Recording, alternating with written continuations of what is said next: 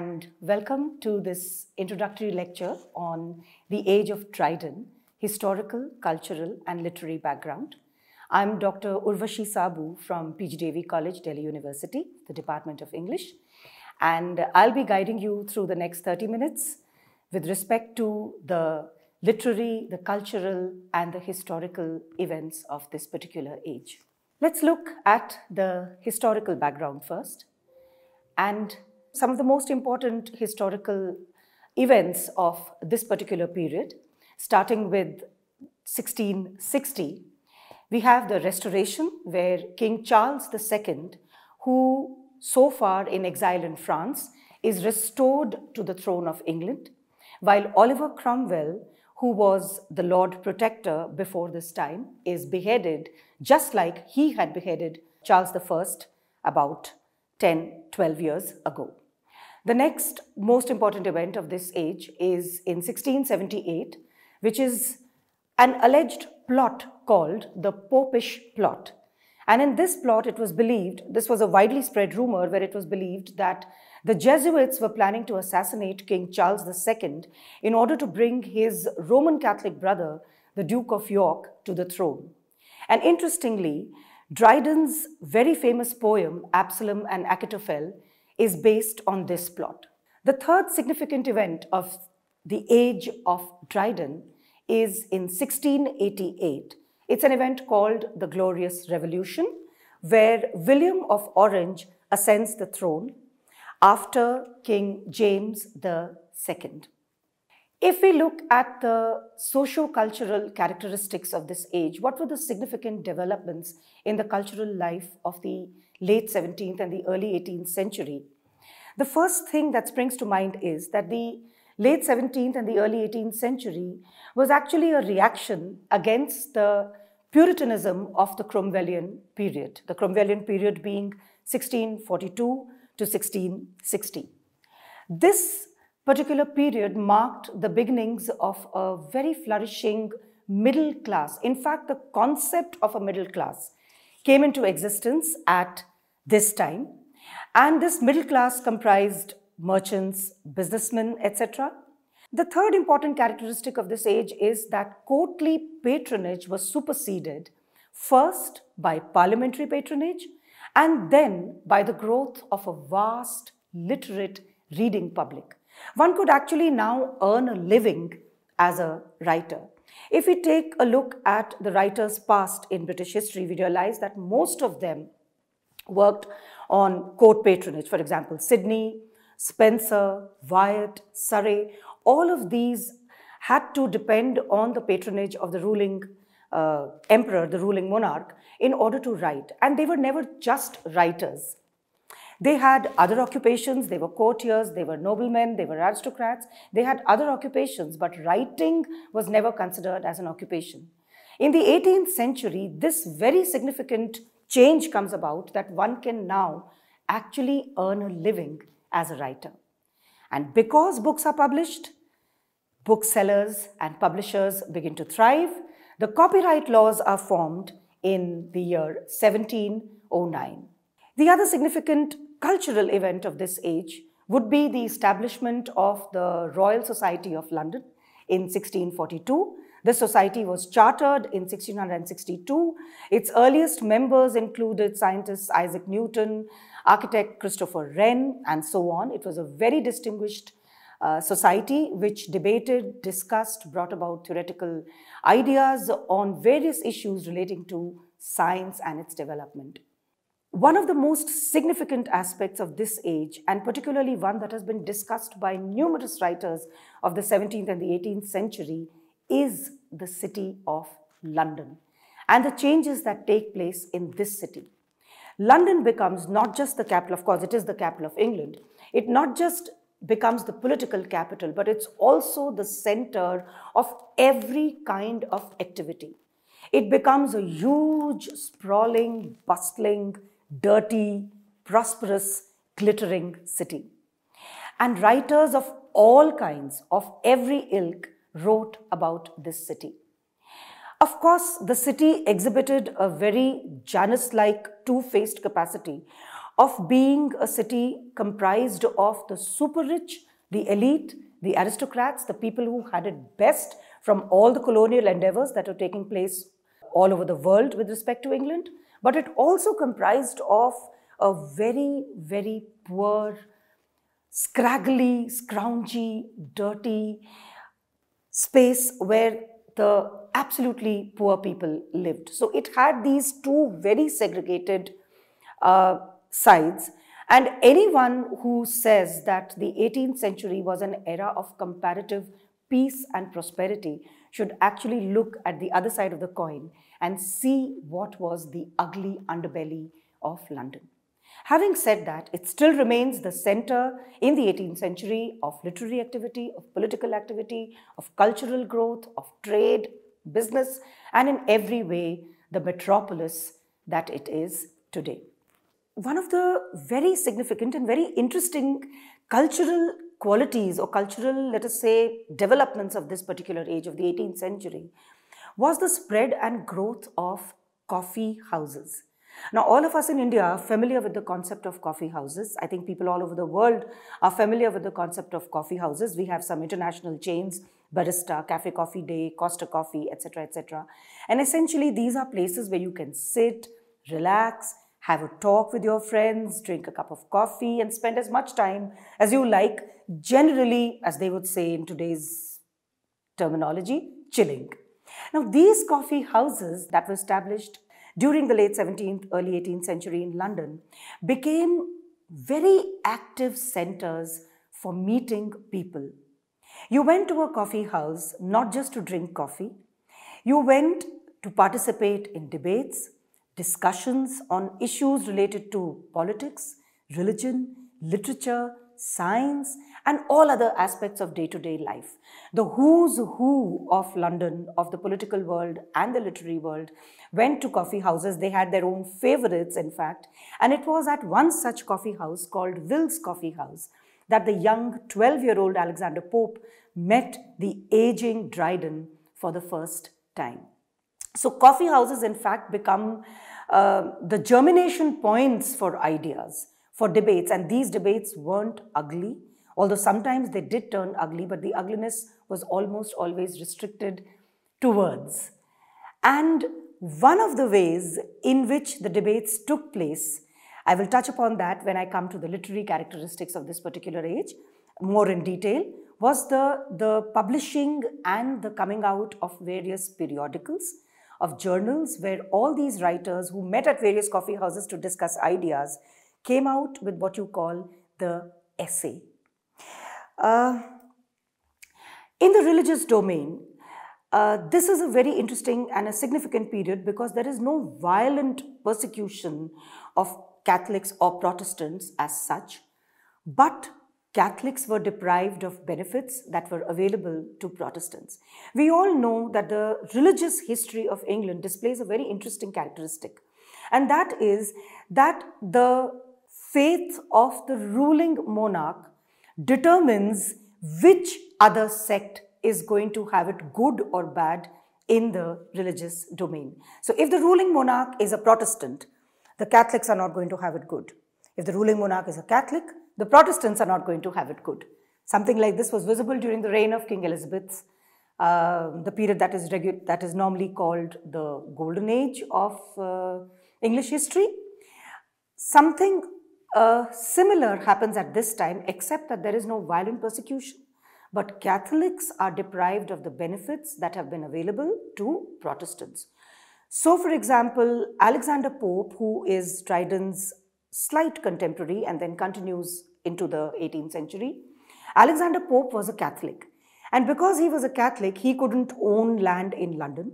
He couldn't study at the great universities of Oxford or Cambridge because these were run by the Anglican Church. The other development during this period is that the power of the royal court decayed and the parliament gradually becomes more powerful. And it is at this time that the two prominent political parties of Britain come into existence. The Whig party, which consisted of the parliamentarians, and the Tory, which consisted of the royalists. And this two-party system exists in Britain even today. Today, these parties are no longer called the Whigs or the Tories. They are called the Labour Party and the Conservatives. Now, having done with the social and the historical characteristics of this age, let us, without any further ado, come to the literary background of the late 17th and the early 18th century. So the period from 1660, which, if you remember, was when the Restoration took place, the period from 1660 to 1780, spanning Dryden's maturity to the death of Dr. Johnson, has been called by various names in the study of literature. And these names are the Augustan age, the Neoclassical age, the age of prose, the age of reason, the age of satire, the Enlightenment. Now let me take these names one by one and let us try to deconstruct what these names actually mean when we are talking about the late 17th and the early 18th century. The Augustan age. Now from 27 BC to AD 14, in the ancient Roman Empire, Augustus Caesar was the ruler. And his period is the time which is regarded as the golden age of classical Rome. This was also the time when great writers like Virgil, Ovid, Horace, etc. flourished and wrote. Now, the writers of the 18th century had great regard, great reverence, great respect for these classical writers. And the comparative peace and prosperity that prevailed during the late 17th and the 18th centuries gave or lent itself to comparison with the peace and prosperity that existed during the age of Augustus in ancient Rome. And that is why this particular literary period is given the adage or the name of the Augustan age. This age is also called the Neoclassical age, and one can see the connections between its looking back to ancient Rome, which is regarded as the classical age in history.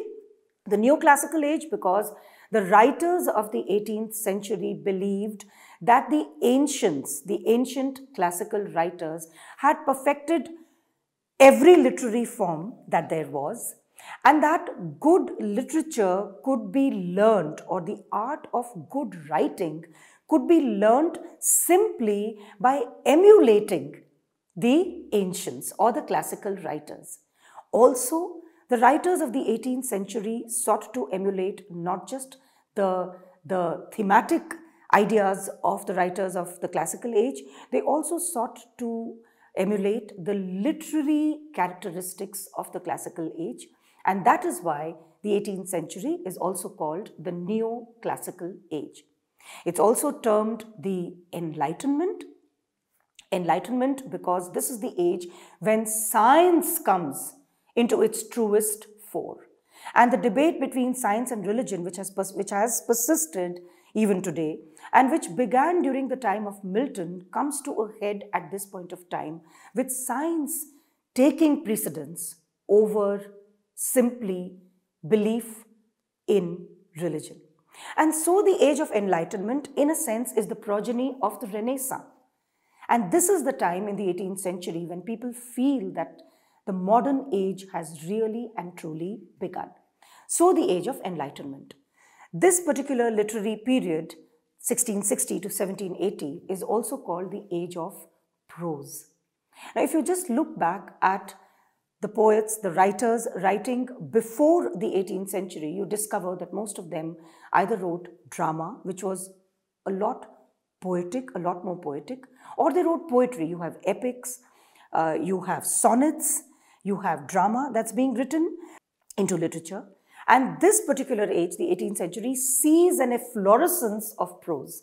And this prose is visible in the various essays that are written in the periodicals, in the journals that come out during this age. So the age of prose. It's also called the age of reason. Now one might wonder, were the writers before the 18th century irrational? Did they not follow reason? So in what way does the 18th century define reason? And why is it that this age is called the age of reason? Now, reason in the 18th century meant, over and above all, common sense. Simply common sense. So this idea was given more prominence over a hankering about emotion, about passion, about internalization, about subjectivity, and the stress instead was on reason as represented in common sense. One of the last names that is given to this age, but the most significant name, is the age of satire. Now, why would the 18th century be called the age of satire? No other literary period has ever been given a name based on a genre. You don't have an epic age or a sonnet age or a lyric age or a ballad age or a dramatic age. Why then the age of satire? Let's take a look at the historical and the cultural background that we've just discussed so far. We've discussed how London became a center of activity. We've discussed how there is a reading public. More and more works in literature are accessible to more and more people. It's also the age of comparative peace and prosperity. It is the age that looks back to the golden period of Rome as its ideal. And this is what the writers of this particular age sought to achieve: perfection. They weren't merely paper messiahs. They sought to create through their literature or to enthuse in their works people to be a better people, to follow etiquette, to follow a certain manner of living. And at the same time, they spoke very extensively about the follies, the idiosyncrasies, the strange characteristics that some classes and masses of this age exhibited. So satire as a genre comes into its own in the 18th century. And that is why this particular age is called the age of satire. The writers of this period took upon themselves not just the literary but also the moral responsibility of trying to improve the people of this age. And what better way to do it than through satire? More about satire later, but let's come to some of the other literary characteristics of this age. Now, significantly, poetry, even prose for that matter, begins to be written on public rather than private themes. Now, when we define the difference, or when we talk of the difference between public and private, to talk about something public in your work means to talk about man in society. Man as a social entity takes precedence in the poetry, in the literature of this age, as opposed to a precedence over emotions. Nature becomes a secondary, almost non-existent entity, and it is only discussed in poetry in connection with man. In fact, nature is looked upon, and remember, this is the age of Isaac Newton. So nature is looked upon as a vast machine that's functioning according to pre-existent laws. And man's control over nature, or man's connection with nature, is the only manner in which nature features in this poetry, in the literature of the 18th century. Satire, of course, as I just mentioned, begins to be used as a prominent genre. In fact, entire works are written which are simply called satires. And the heroic couplet becomes the salient stanza for poetry. Now, the heroic couplet is a very, very important aspect of understanding the literature, particularly the poetry of Dryden and the poetry of this age. Every poet writing in the 18th century used the heroic couplet as a stanza form. Now, please remember that the main features of the poetry of this period were harmony, decorum, balance, precision, restraint, and discipline. Where are all these qualities coming from? They weren't the product of the 18th century. Once again, we will go back to the 18th century's reverence of the classical writers. And it is precisely these qualities in the classical writers that were idealized, that were looked upon as the epitome of perfection and taken by the writers of the 18th century. I will go back to these ideas once again with you so that you can remember them. The salient features of the poetry of this period: harmony, decorum, balance, precision, restraint, and discipline. And the stanza form that was best suited to express these qualities was the heroic couplet. What is the heroic couplet? As we can see, a couplet is a two-line stanza. So the heroic couplet consists of two rhymed lines in iambic pentameter. If you've heard of this particular form of poetry, the iamb and the pentameter, we would realize that the iambic pentameter is a line which is closest to everyday spoken speech, all right? So the iambic pentameter consists of 10, it's a 10 syllable line with one stressed and one unstressed syllable. So it goes de-dum, de-dum, de-dum, de-dum, de-dum, like that. All right. So when you speak these lines, there is actually a rhythm that these lines possess. In a heroic couplet, because the end of the couplet is rhymed, the sense of the stanza is contained within the two lines with a prolonged pause at the end of the couplet. Let me give you an example. Dryden's famous poem Macflecno, which we will be discussing in a subsequent lecture, starts with, "All human beings are subject to decay, and when fate summons, monarchs must obey." Two lines, rhyming at the end, decay and obey. And the entire couplet contains one complete idea within it.